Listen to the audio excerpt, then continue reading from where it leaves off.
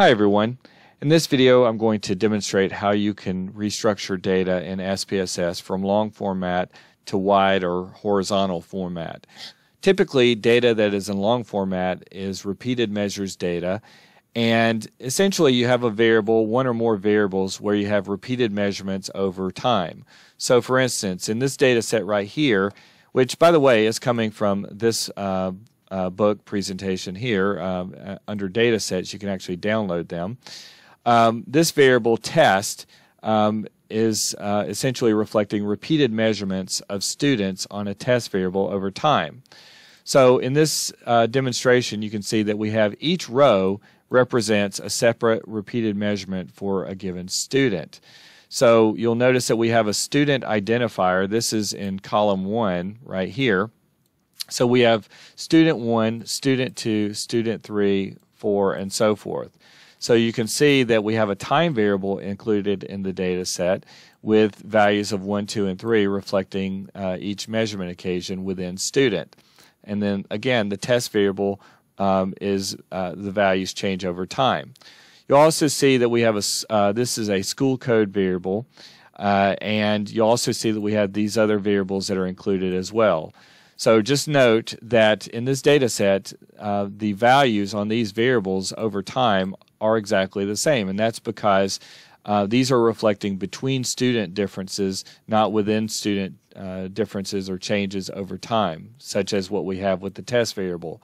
So what I want to do in this demonstration is to restructure the data so that each row represents a given student and will include 3 variables reflecting the different repeated measurements. So instead of having a single variable reflecting test scores that are measured, captured over time within an individual, we'll have 3 separate variables because we have 3 time points here that reflect the repeated measurements. And again, each row would reflect a given case. So in this long format, each row represents a repeated measurement for within a given student. We want to convert this to wide format or horizontal format, where each row represents a given student, and we would have different variables reflecting the repeated measurements. Just so you know, it's kind of atypical to do this kind of restructuring when working with longitudinal data. Most of the time, you will have a data set where you may be restructuring from wide or horizontal format to long format, such as what you see right here. It's less usual to restructure from long format to wide format, but there have been circumstances where I've wanted to do that, and so this is why I'm showing it.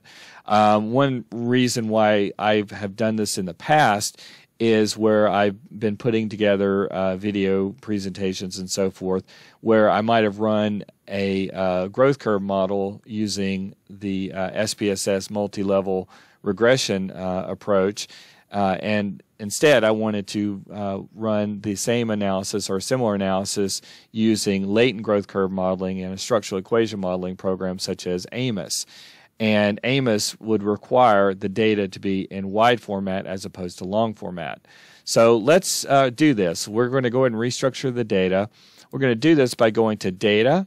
We'll go down to Restructure, and then we'll click on Restructure Selected Cases into Variables. So if we select this, we're saying that we are restructuring basically from wide format or horizontal format to long format.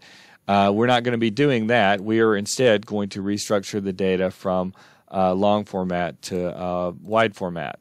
So we're going to click on Next, and we're going to move our student identifier variable to the identifier variables box, and we will move our time variable to the index variables box. So the time is reflecting the different, the repeated measurement occasions, basically.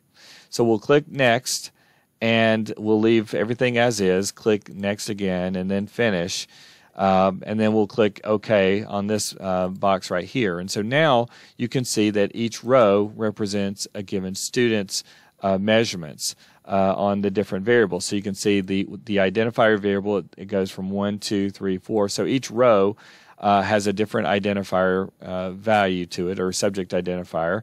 You can see that all of these values that were varying between student are exactly the same, but now the test variable that we had before has 3 test variables created, reflecting the measurements at time 1, 2, and time 3. So that is all there is to it. So thank you for watching.